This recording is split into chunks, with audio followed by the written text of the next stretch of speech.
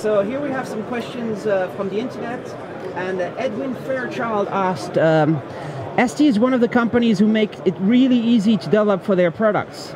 You offer so many flavors of IDEs, but when you guys let us have ST Link, let's face it, there's tons of ST Link clones out there. Let us just have it open source and use it legally. That way we can design boards with onboard programmer debugger.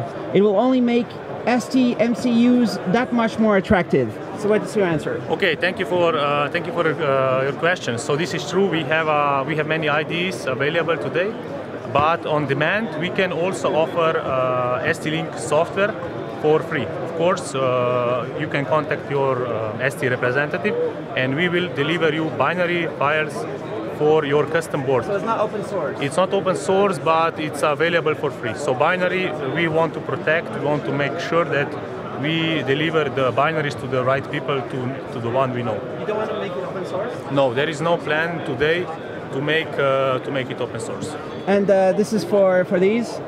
So what I'm having here is in fact ST Link V3. This is a new generation of our low-cost programmer and debugger tool.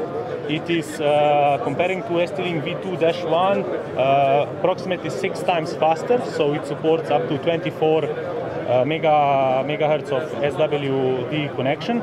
It has CAN interface, it has I2C interface, it has UART interface, it has USB and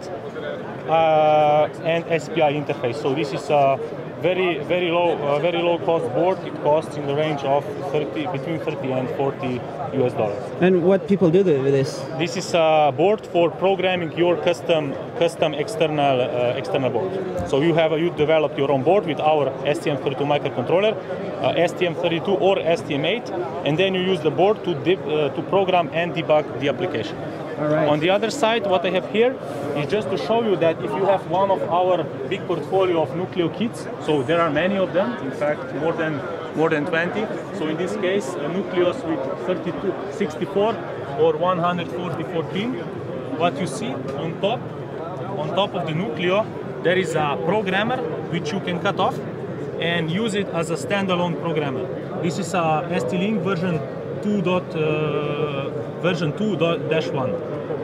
So it wouldn't be just easier to also make it open source? Or? No, ST wants to protect the IP because it's a proprietary USB protocol. It's a mass storage device and it is a USB virtual component and ST Link debugger.